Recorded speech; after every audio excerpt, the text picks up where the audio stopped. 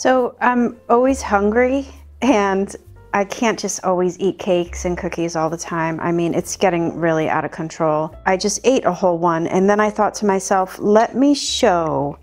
My friend Stephanie wants to go vegan and she's not really sure where to start. It's sort of like daunting when you don't really even know what to eat. So this is an awesome snack for midday when you're getting that craving for something sweet and delicious and satisfying, and it's so easy to make. So I'm gonna just make a recipe for 2. And what I'm doing here right now is I'm just sort of mashing up a banana. It's a half a banana. It was not really as ripe as I'd like it to be, but it'll do. So there goes half of a banana, and this, like I said, is going to make 2 portions. So what we're going to do is just put half of it down in the bottom of each glass. And of course, if you don't have glasses like this, you could just put it in a bowl. Like, it doesn't have to be this. The next thing that I did, I have some chia seeds. So you are going to have to go buy some ingredients, which this is probably available now in every supermarket. It's maybe in the baking aisle. It's wherever you're going to find your Bob's Red Mill stuff. Usually you'll find the chia. So I'm putting 2 tablespoons right on top of the banana. And then I like my snacks sweet, and for me, I try to offset using regular sugar by using monk fruit sugar. So I'm putting less than a tablespoon of monk fruit sugar down into each one as well. Of course, you don't have to buy that. You can use like a sugar-free syrup, which is what I use if I ever make myself some pancakes. I like to, you know, try to cut some of that sugar with the sugar-free stuff. So I'm actually going to put a little bit of that, probably about a tablespoon, into each one. The cool thing about a recipe like this is you can really adjust it to your liking. If you want more sugar, add more sugar. I have some cinnamon that I'm also adding to each one. It's just like a sprinkle, maybe like a 1/4 teaspoon of cinnamon per each one. Then I have the oats, and that's where like the overnight oat idea comes into play. So that's going to be 3 tablespoons of oats into each one.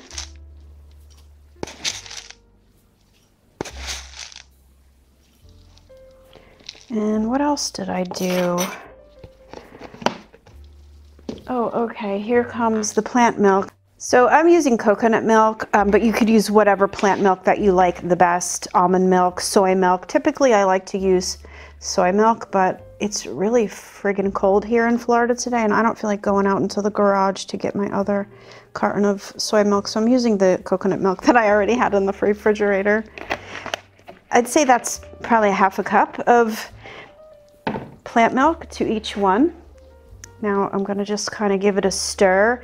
You definitely want to stir it up because otherwise the chia kind of gets a little bit clumpy. And you just want to kind of distribute it. So it's not really necessary to do the layers like I did because we're just going to stir it up anyway. So again, you could just really dump all of this into a bowl, stir it up, stick it in the refrigerator for probably an hour. I think it probably took about an hour for this to start really gelling. Chia seeds are natural like sponges, and they're so good for controlling your appetite because they sort of absorb the liquid, and it's really good source of healthy fats too, omega-3s. So this is just a really good snack. It's so healthy. It's sugar-free. It has really good fats in it, and it's really going to curb your snack hunger. So we're going to get these into the refrigerator to set, and then I'm going to pour a little peanut butter chocolate ganache over the top because I need my chocolate.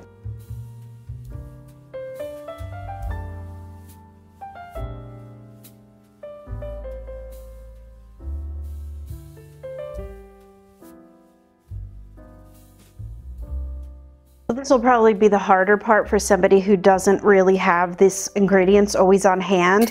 Like if you don't have chocolate, then you would probably want to skip this step. And it's totally fine to eat that pudding the way that it is, but this really is so good. So just buy some chocolate chips. If you can get sugar-free ones, that would be awesome.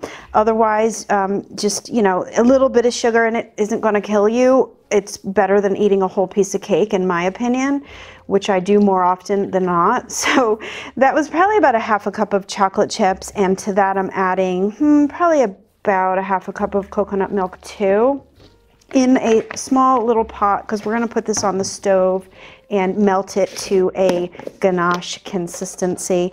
Now, I really don't measure, but what is that? Maybe like a quarter of a cup. So I'm going to add that into it as well, and just put this on the stove on a low temperature, stirring constantly until it turns into this silky smooth chocolate ganache that we're going to pour on top of each one, but not until the pudding is set. Okay, so check this out. This is the melted chocolate, coconut milk, and peanut butter. I just kept it on a low heat, stirring it until it was melted. And what I realized though is that this is way too much for 2 portions. So when I said like a half a cup of chocolate, a half a cup of coconut milk, and like a quarter cup of peanut butter, that is completely wrong. You could cut that in half for 2 portions. Like, this is way too much. So I'm gonna have extra, but that's okay. I could put it right in the refrigerator, and at midnight when I get out of bed starving, I'll just eat it with a spoon. Now check this out. This was not even a half an hour and it's already set up. So basically what it does, that chia and the oats just sucks up all of that plant liquid, and this is already the consistency of pudding. So like, you don't even have to wait a half an hour to do this dessert. So, you know, when the moment strikes you and you need something sweet, believe me, I get it. And so if you could wait just a half an hour, you will have these amazing little snacks. So just put a little bit of that chocolate peanut butter mixture on top. Whoops, okay, it's not completely set, so let me just spoon it on a little bit better. I mean, it doesn't have to be perfect, you know, you're just gonna like suck it down anyway, so what's the difference? But yeah, just like a little chocolatey surprise on top. I can't do without my chocolate, but again, if you don't want to do the chocolate part, like, all the better, because then you'll save on calories and sugar just by leaving that part out.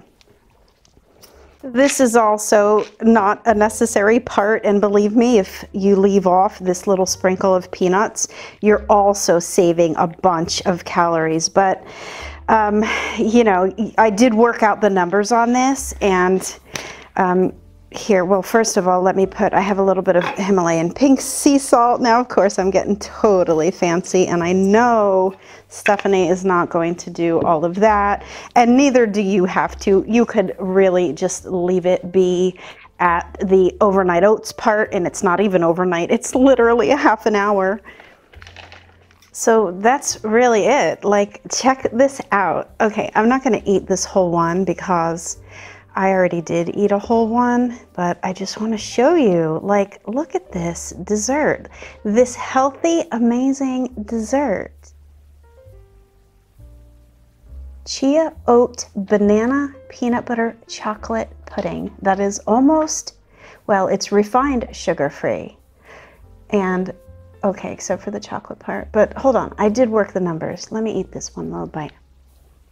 Oh my God, it was so good.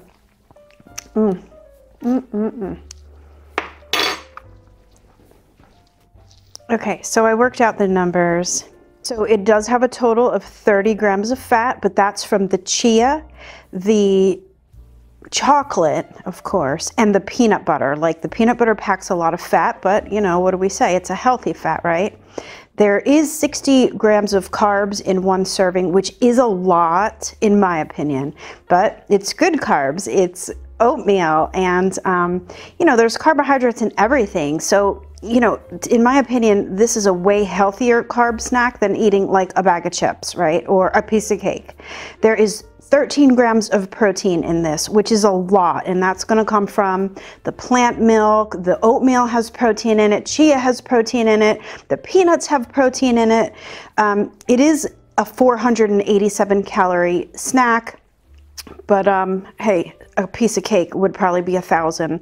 So if we can just start substituting some healthier choices in for what I normally go for, if you are a sweet snacker like I am, and you've really got to pull the reins on, this is definitely an awesome dessert. It's so quick to make. With just a few special ingredients that you can have on hand, in less than a half an hour, you can have this amazing snack.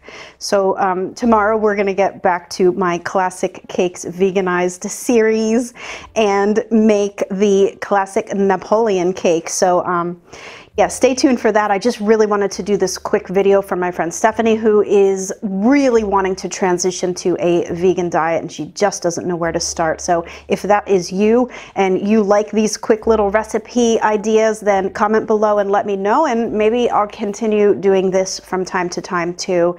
Anything I could do to help people transition to a plant-based diet and a vegan lifestyle, I am all about it. So thanks for watching, and until next time, happy vegan baking and eating and cooking. Bye for now.